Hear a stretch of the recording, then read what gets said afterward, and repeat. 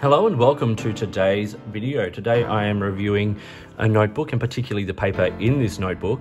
This is from Endless. They made the Endless Recorder, which is this notebook a few years ago with Tom River paper, and now they have a version of this notebook with a paper called Regalia paper. It is 80 GSM, acid-free, fountain pen friendly paper. So what I'm going to do is I'm just going to cover a few basic features of this notebook, and then we're going to look at some tests I've done on the paper. So the version I have here is the ruled version. It is black with this beautiful blue accent. Two ribbons are black and the same color as the accent. It's a faux leather cover, but it's nice and secure. And then some information here. So I'll cover a few of these features. As I said, it's 80 GSM paper. Exceptional ink friendliness, zero bleed through, ruled page layout, 187 numbered pages, 16 perforated sheets, 2 index pages, expandable inner pocket, 2 page markers, and then the size, which is 8x3 by 5.5, which is just slightly smaller than a 5, just slightly, but it's in that same kind of family. It's really interesting. This brand they really care about what they do. So they care about the paper quality. They care about like the features. They make a point of like saying these are created for creators, and I love that. So yeah, it's designed in Madras and made in India. It's got nice smooth paper. So this leatherette cover, simple embossed sort of logo on the back there, and then their little like ellipsis thing on the front there. Take that elastic band off. Nice simple end pages. Comes with a sticker and you're able to register your notebook.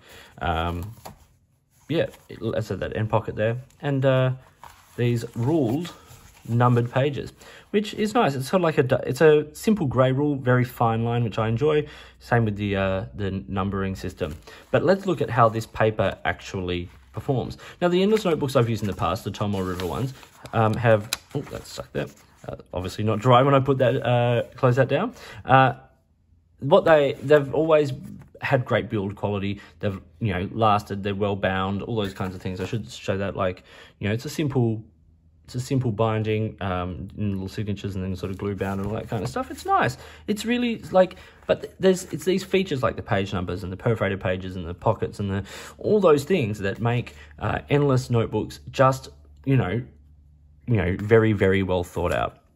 So I have done my usual range of ink tests here. So extra fine nib with Van Diemen's ink Cradle Mountain in a TWSBI Go extra fine.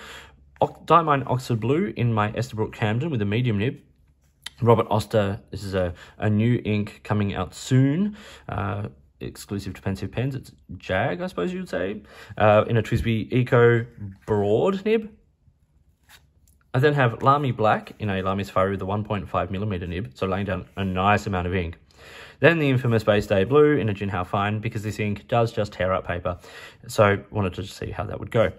We then got like a Lamy Rollerball, a Pilot G2 gel pen, a Fisher Space ballpoint, highlighter. Now, I tested this because the highlighter over the Fisher Space pen sort of smeared a lot of that, so I then just used another regular ballpoint and there was less smearing, so but still a little bit. So maybe this paper, the smoothness, sort of the oily ink of the ballpoint sort of sits on the top a bit more. A Palomino Blackwing with an eraser, a couple of passes, which did an okay job. A Sharpie, and then what I did here is I took Robert Oster Tranquility and hit it with a water brush pen, and then I just did a smear of Monteverde California Teal to see if we get some sheen, and my word, we get some sheen. It's great. As I said, it wasn't dry, so we got a little bit of an attack over the other side there. But let's now look at the reverse of this page. So a couple of spots the Diamine Oxford Blue has come through. And the Jinhao, the Base Day Blue has come through in a couple of spots, but for the most part, everything else has performed beautifully. The fountain pens, even like the broader, the Lamy Black in the 1.5mm nib doesn't come through. There is some ghosting. You can see through it, but it's not too bad. The show through is pretty good.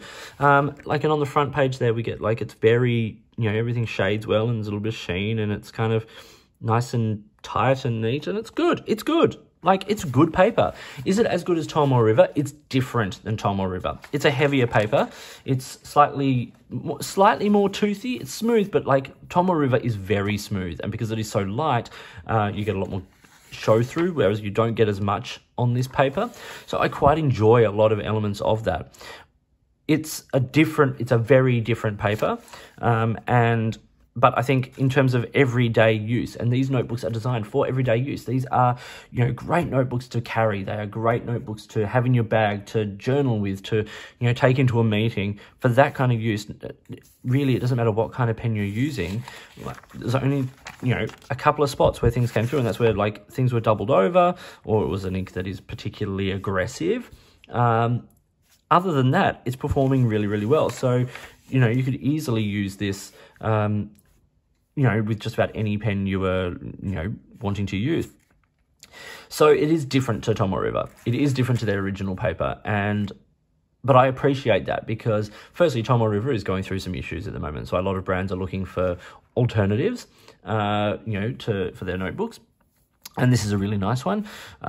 It's very nice to write on. It's smooth. It's good. It's kind of, it's what you would hope a fountain pen notebook would do. Everything performs well. Everything looks nice, so good on them for finding a paper alternative that actually does the job. I really appreciate that. And I appreciate it's not too toothy, and the weave of the paper is still fairly tight. So those who are looking for the same kind of, shading and sheen and stuff that you get on Tom or River, this will perform in a similar way.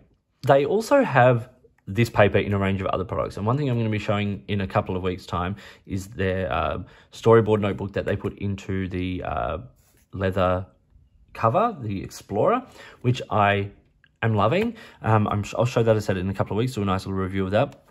So if you're wanting like a little hardcover notebook, Endless is a great way to go. If you're after something more sort of like the Traveler's style, with like the leather cover and sort of smaller, more modular systems, they have you covered as well. So check out Endless, or Made by Endless, and have a look at these notebooks. The Recorder is a well-tested notebook in terms of the build quality and all of that. And now with this paper, it's a really interesting option.